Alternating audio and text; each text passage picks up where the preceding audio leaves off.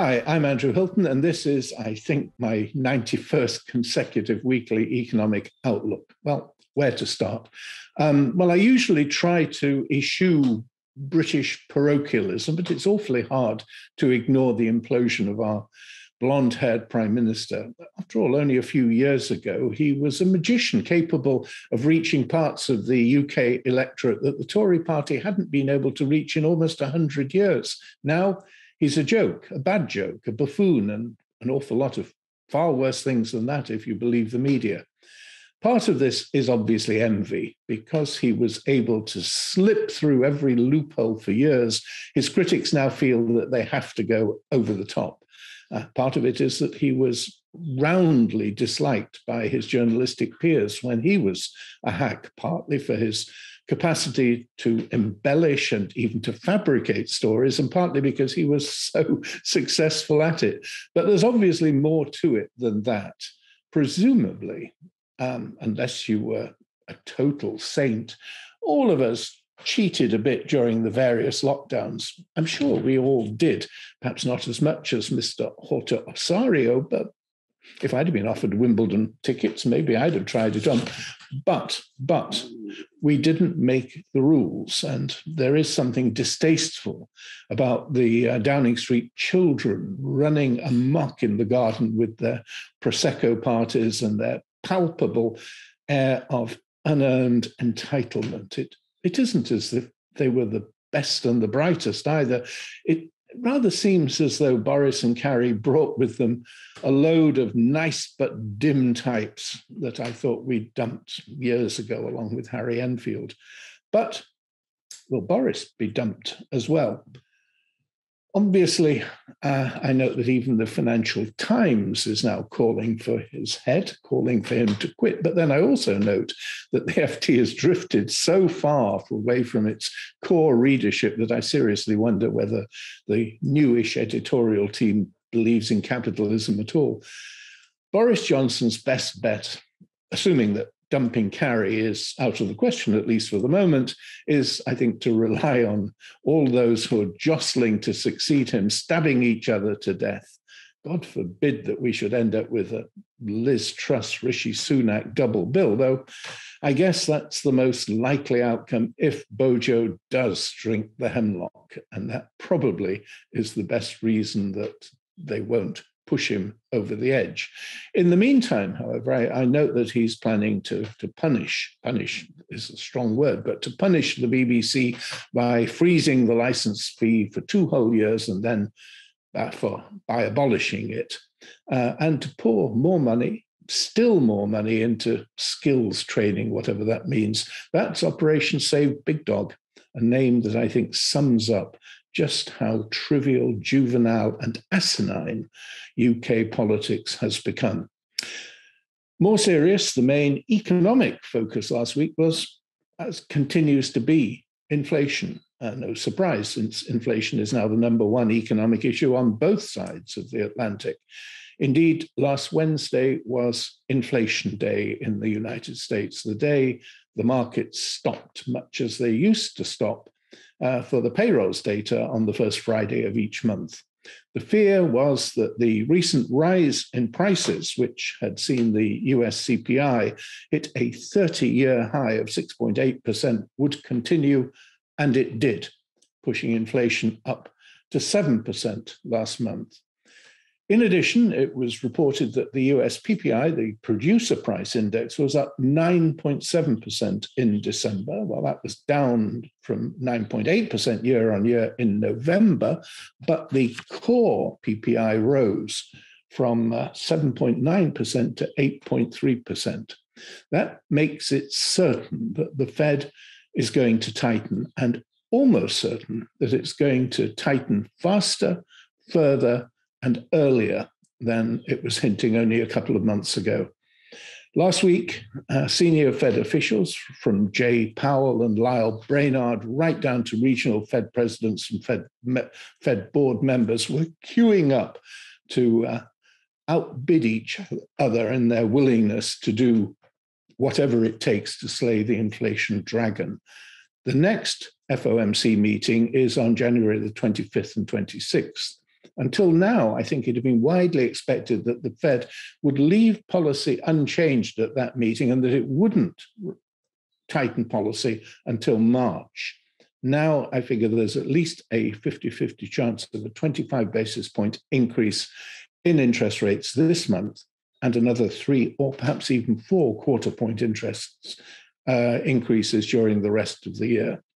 Other central banks will have no choice but to follow and perhaps to be even more aggressive, not least because we're also experiencing another surge in commodity prices.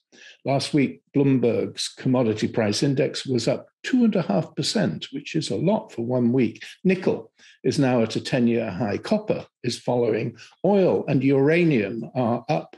And the price of lumber is soaring in the United States, where it's a crucial element in home building. The situation in Kazakhstan doesn't help, nor does the uncertainty over Iran. And indeed, Russia's adventures in the Ukraine and now in the Baltic region are also contributing to this. But what else did we learn about the global economy last week? Well, in the US, the message, I think, was mixed. On the positive side, the budget deficit shrank significantly in December because of an unexpected upsurge in tax receipts.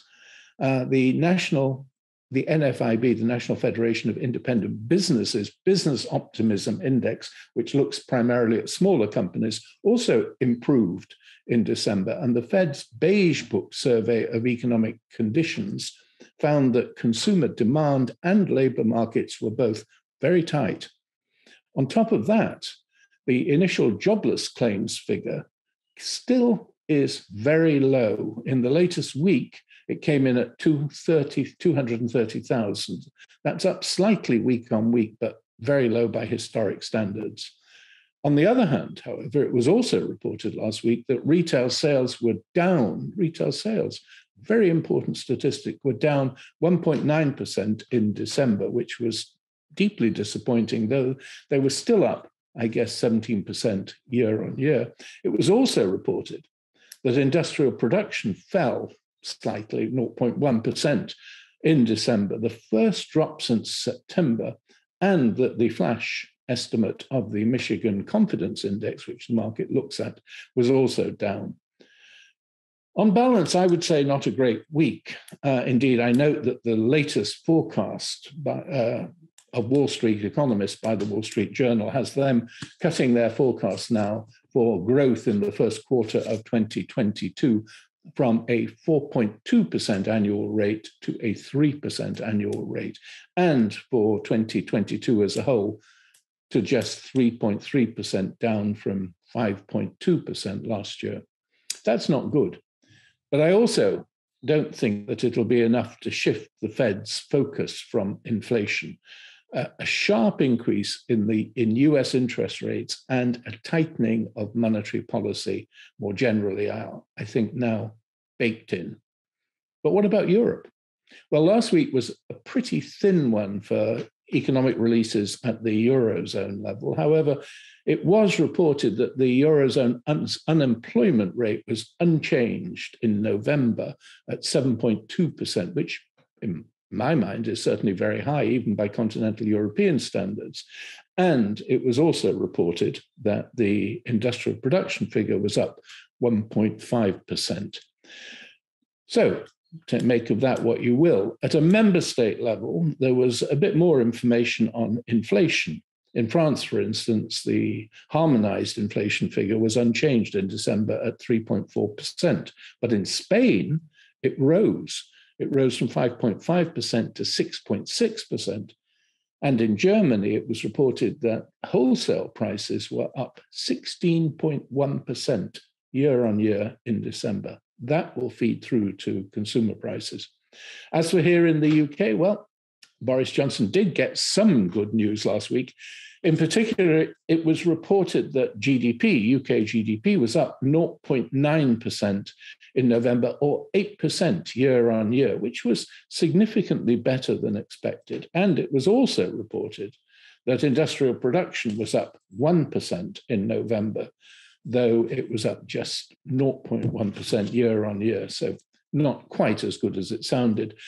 Unfortunately, the better economic news on growth probably won't help Boris that much. More important, I guess, will be what Sue Gray has to say and how the media spins it. Elsewhere, it was a mixed week for the Japanese economy. On the positive side, the index of leading economic indicators in Japan jumped quite sharply from 101.5 to 103 in November, while machine tool orders, which are also important in Japan, were up 41% year on year last month. On the other hand, however, the EcoWatchers survey, which is closely watched, its outlook index fell from 53.4 to 49.4, and that's, I think, important. There's also, I think, a big issue of inflation in Japan, or rather of deflation. While everywhere else is worrying about how fast prices are rising, the Japanese have a different problem. It was reported in Japan last week that the producer price index fell 0.2% in December, though admittedly it was up 8.5% year on year. So even they are not entirely immune. But for the moment, at least, inflation is still not a problem for Prime Minister Kishida.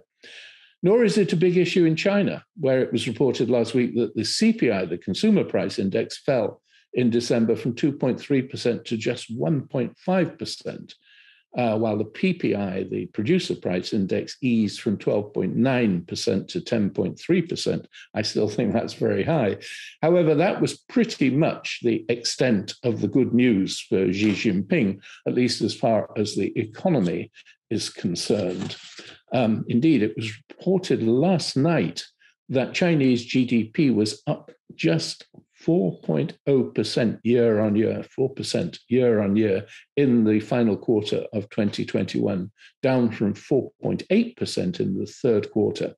That was the slowest growth in 18 months, and it prompted the People's Bank of China to cut its key interest rates by 10 basis points, which is, I guess, a symbolic gesture, if nothing more than that. Actually, the number was probably not quite as bad. The growth number was probably not quite as bad as the spin that's been put on it. First of all, quarter-on-quarter growth in the fourth quarter was 1.6%, which was actually better than the 0.7% growth in the third quarter. And second, full-year growth for GDP in China last year was 8.1%, apparently, which was significantly higher than the formal target that the government sets, which was 6%. You can believe these figures if you like, or you can be as skeptical as I am on it. Still, the fact is that most of last year's growth was front-loaded, and there are plenty of reasons for the communist leadership to be concerned, not least two big issues. First of all, the extent to which the broader Chinese economy is now vulnerable to the commercial property sector and what's going on there, where the focus last week shifted from the Evergrande implosion, which is continuing, to the Shimao Group, which is a much broader-based industrial and property company. And second, whether or not the government can continue its zero COVID strategy, that is locking down any city, any region where there's evidence of a surge in COVID cases. I think the plan is to keep that policy in place at least through the Winter Olympics, which take place next month. But whether it can go any longer than that, I don't know. There are certainly already lots of signs of strain at Chinese ports, and the evidence is mounting that supply chains are being hit again as a result of local lockdowns. Still, for the moment, I guess zero COVID is official policy, and it is being carried out with some severity. That's not particularly good news for global markets.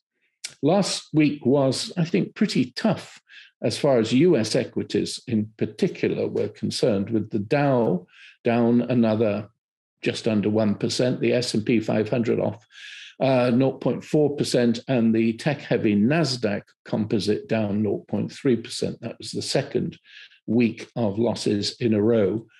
Over here, the Zetra DAX and the CAC 40 in Paris were also down, but our own FTSE 100 bucked the trend and closed up 0.8% last week, buoyed, I guess, by rumor and counter rumor about M&A activity in the UK market.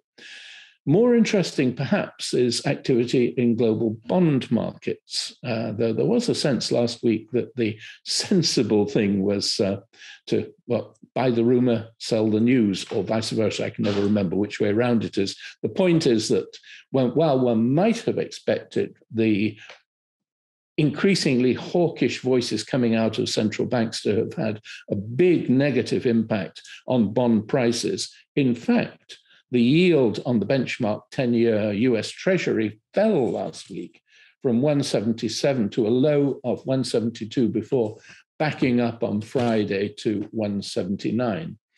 Same in Europe, where the 10-year German Bund yield fell from minus 0.4% to minus 0.7 before backing up slightly to minus 0.5%. As for here in the UK, the gilt yield fell from 118 to 112 before closing on Friday at 1.15%. Odd, in my opinion, that there wasn't a bigger reaction, but I guess markets had already priced in the central bank's policy shift. What of politics? Well, I won't belabor Boris Johnson's problems, but it's certainly worth pointing out that in the US, President Biden is having his own set of problems with his approval-disapproval rating now down to a dismal 35-64, and only 30% of the electorate apparently approving of the administration's, quote, direction of travel. This is a big problem for the White House, which has to decide whether to double down to keep the left wing of the Democratic Party in line or to reach out to moderates in the Republican Party and in the uncommitted center. On one score, his spending plans, particularly his Build Back Better bill, Biden seems willing to let Republicans nibble away at the package. On the other hand, he also made an impassioned plea last week for passage of his embattled voting reform bill, which is anathema to most Republicans who see the expansion of absentee and mail-in balloting as an invitation to fraud on a massive scale. And he offered 3 key new appointments in the financial field last week that appear to be aimed entirely at placating the left wing of his party. The most important of these is the nomination of Sarah Bloom Raskin, a former Treasury Deputy Secretary and Fed Governor who's long been critical of the banks, to succeed Randy Qualls as Fed Vice Chair for Banking Supervision. The other 2 were Lisa Cook and Philip Jefferson, 2 academic economists of color, to be Fed governors. Both specialize in the economics of poverty, and they bring, as the Wall Street Journal pointed out, an unparalleled degree of ethnic diversity to the Fed itself. The question is whether that'll be enough to keep the left wing of the Democratic Party quiet so that it won't sabotage the party's midterm election campaign, which, as I've said before, at the moment looks like its only hope of averting a Republican sweep in November is to keep the media's attention firmly fixed on the Trump family's alleged malfeasance. Well, we'll see. For once, I haven't really mentioned geopolitics, but you really can't avoid it at the present time. A couple of weeks ago, I was convinced that the most urgent geopolitical issue was Iran and the strong possibility that Israel might launch a preemptive attack on its nuclear facilities. Well, I think that threat is still there, but the focus has now shifted back to Russia and to its confrontation with the United States and with NATO over Ukraine, which it extended over the weekend to a confrontation over the Baltics by ramping up military exercises close to the Nordics borders. I don't pretend to know what Putin is up to, but I only know, and I do know, that Russia's economy is roughly the same size as that of Spain, and that bigging up the threat of a new Russian empire is kind of stupid. That said, hawks in Washington seem to want a showdown, as do lobbyists for Ukraine and, to my disappointment, lobbyists for Poland, and they may get it. Finally, you may have noticed that this week, the World Economic Forum is holding its second consecutive virtual Davos. Or you may not have noticed it, since the media has been, on the whole, a lot less susceptible to Dr. Schwab's blandishments this year, without those magic lanyards that permit journalists to mingle with the rich and famous on the Davos ski slopes. Still, the forum keeps on punting, and last week it published its annual Global Risks Report. I have to say that I found it very hard to work my way through this, and it may made a lot more sense in Schweizerdeutsch. But as far as I could work out, the top 10 risks are, in order, and notwithstanding a good deal of overlap. First of all, climate action failure, which I assume means a failure by governments to live up to the commitments they have made. At top of the risks. Extreme weather events, though whether the latest volcanic activity in the Pacific counts, I don't know. Biodiversity loss, true. I mean, important, but hardly likely to produce an imminent catastrophe. Social cohesion erosion. Gosh, I thought they finally noticed, though the Davos crowd is a large part of the problem rather than part of the solution. Infection disasters. Yep, another pandemic. Environmental damage, obviously. National resource crises. Debt crises, that was only number 9. I would put it quite a lot higher. And geo-economic confrontation, which I guess is code for a blow-up with China. I really don't understand the appeal of Davos. The banal level of analysis is sort of dispiriting, but it has worked for 40 years and it may go on for another 40. In the meantime, however, today, Monday, is Martin Luther King Day in the United States. But that won't, I suggest, distract the market's attention from the issue of inflation or from some of the other key releases due this week, which include, in the United States, the Empire State and Philadelphia Fed surveys of manufacturing activity, which are always important. In the Eurozone, the ZEW survey, and here in the UK, the Employment Data and GfK Consumer Confidence Index. Both, I think, for December. They'll all be worth watching, and I hope to see you again next week. Many thanks.